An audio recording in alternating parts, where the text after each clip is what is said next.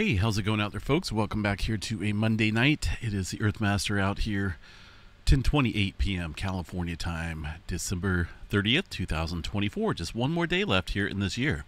Latest activity here on the globe shows a 2.2 earthquake into Alaska. We'll get to that here in just a little bit. I want to chat about the expected solar wind stream, solar elevated aurora activity this evening. Now, looking at the KP index down here, it looks like we have not seen the arrival of the expected CME, which is, if I recall right, it's supposed to be around 11 p.m. here in about half an hour California time.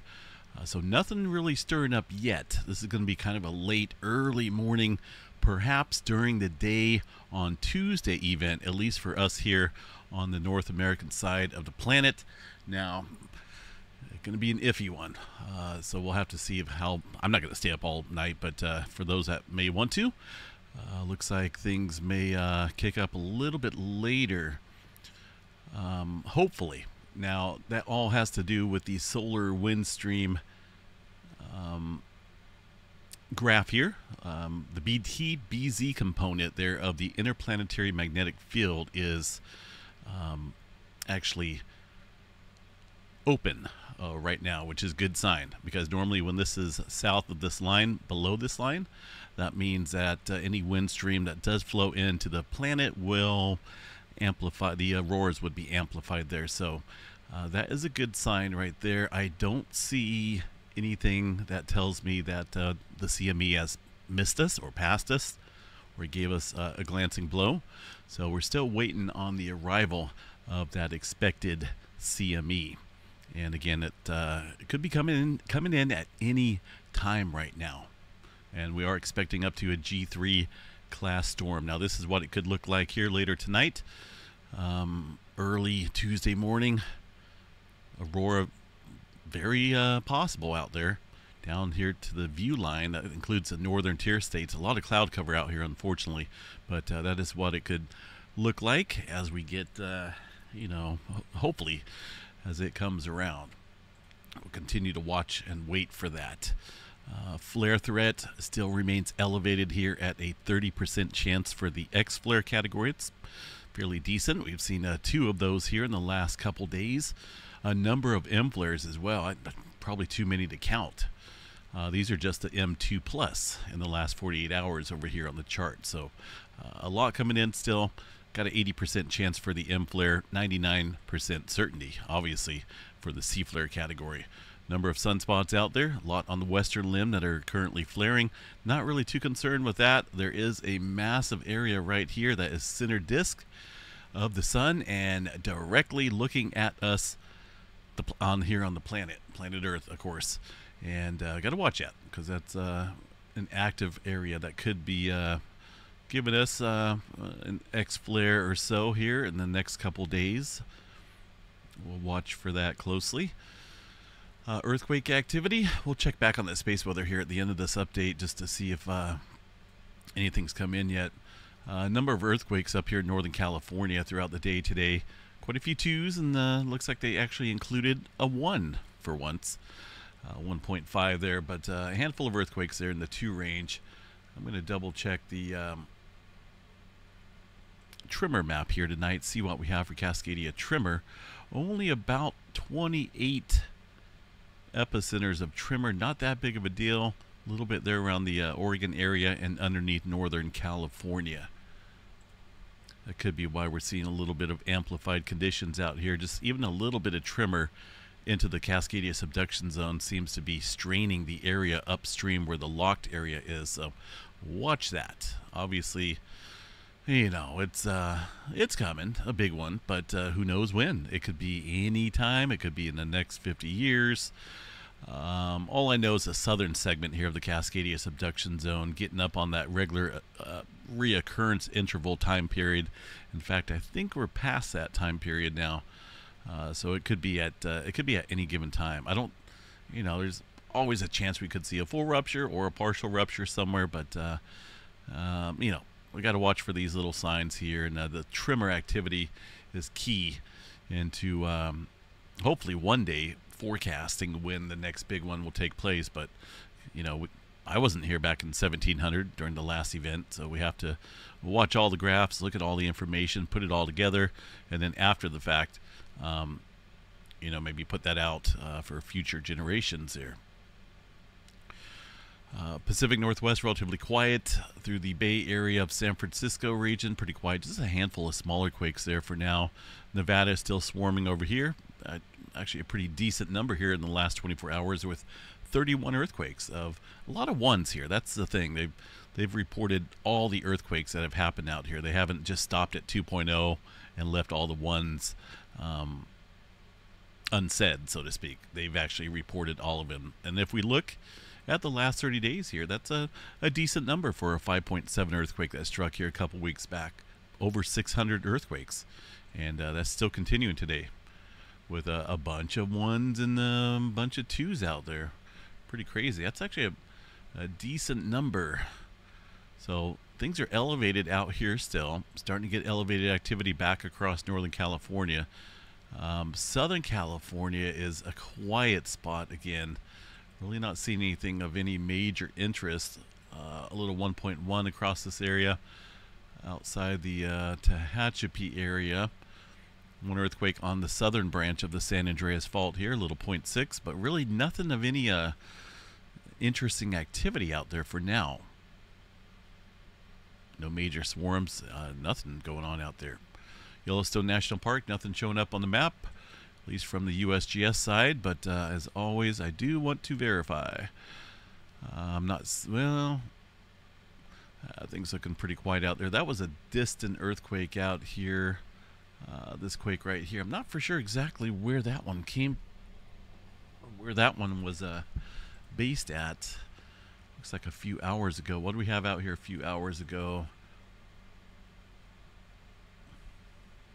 Nothing big across the planet, but there was some reading right here. Purple Mountain, Maple Creek, Mary Lake. Looks like it picked it up on the promontory as well. Parker Peak. This almost looks like it's something definitely not across here. I don't think it's picking up the threes in Nevada. It's got to be something maybe over here in eastern Wyoming that looks like it's a little bit stronger across this side of the national park there, Yellowstone. So, but yeah, a couple earthquakes out here. Really nothing big. I'll have to check back on that and see if they add a quake up on the map, because there's definitely something that was picked up there. The rest of the country pretty quiet. New Madrid seismic zone quiet for now as well, except for one little small earthquake there this morning, a little 2.0. Hawaii still seeing some activity out here. Got let's see, that was early this morning.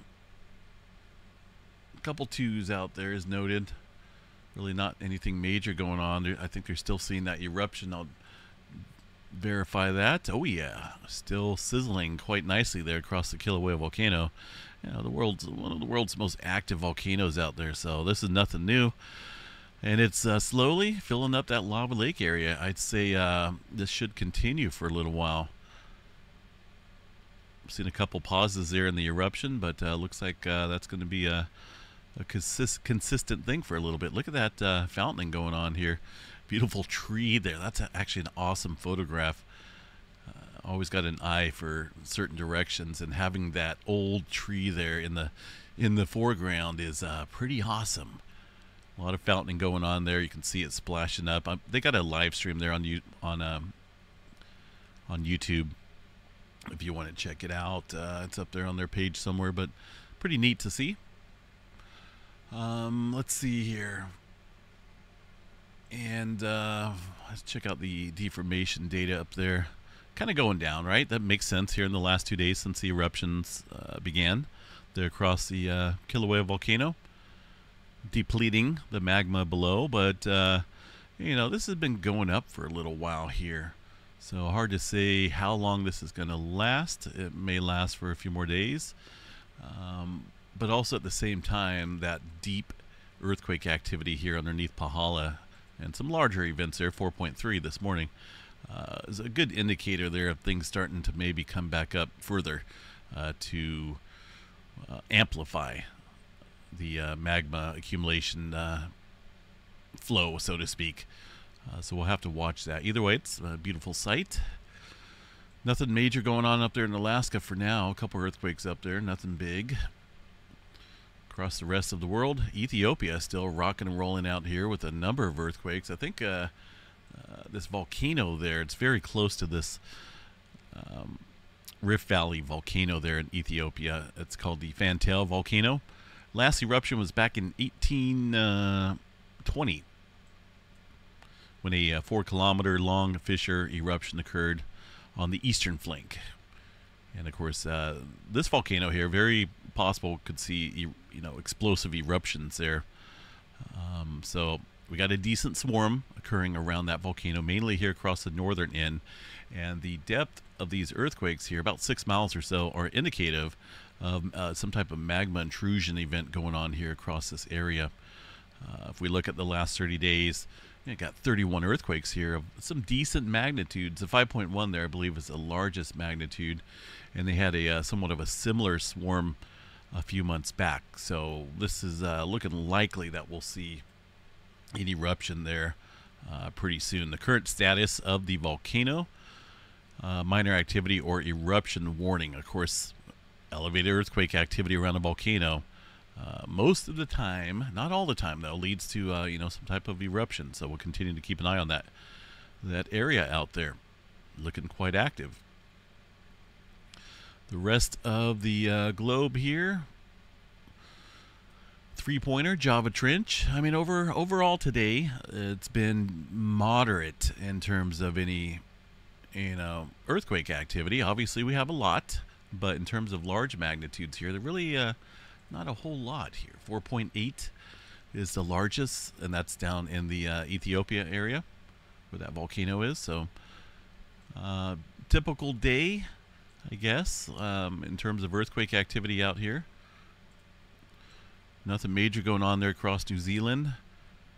We'll just kind of keep an eye on things here. We got still got that swarm going on there in the Peruchili Trench with some northward migration here. 4.5 off the coast there, Peru.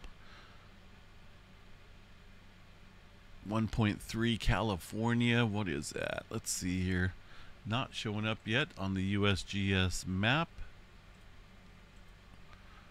Well, yeah, it's 1.3 right there on the geysers. Of course, that's very typical. That's the Clear Lake Volcanic Field, where there's a lot of ongoing geothermal facilities. This activity up there in Nevada died out this morning, so nothing new to report on that. So we'll definitely keep an eye on things. Pretty quiet out there right now. It's as far as the auroras go, we're just going to have to watch and see when it comes in. And as of right now, if things decide to kick up here in the next couple hours, it may be favorable for the auroras up there at the higher latitudes with this type of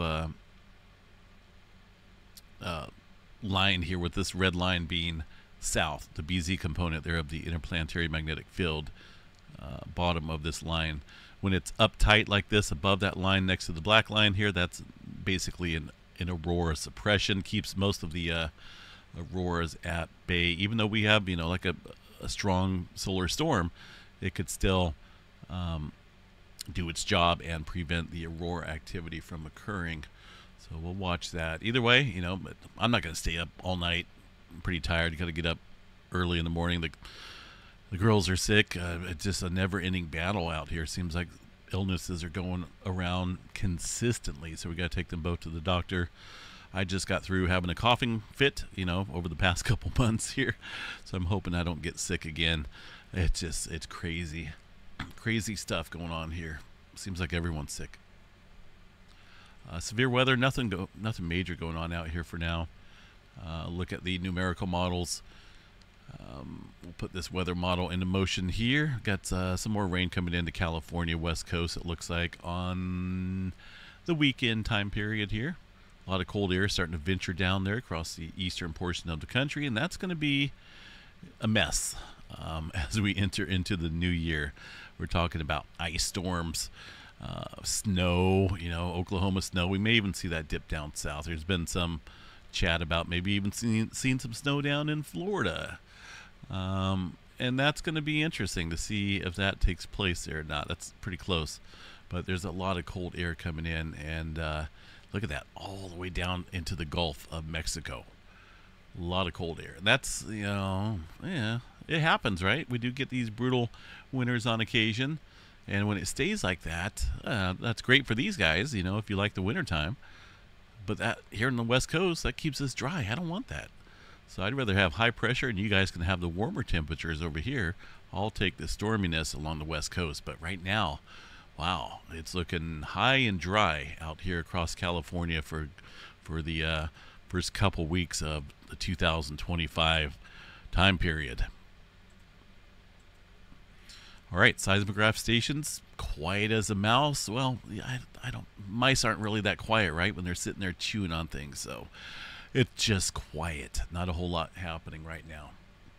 We'll catch you guys back out here in the morning. Just stay safe, and we'll see you guys here after a few hours of sleep. Hopefully, have a good one.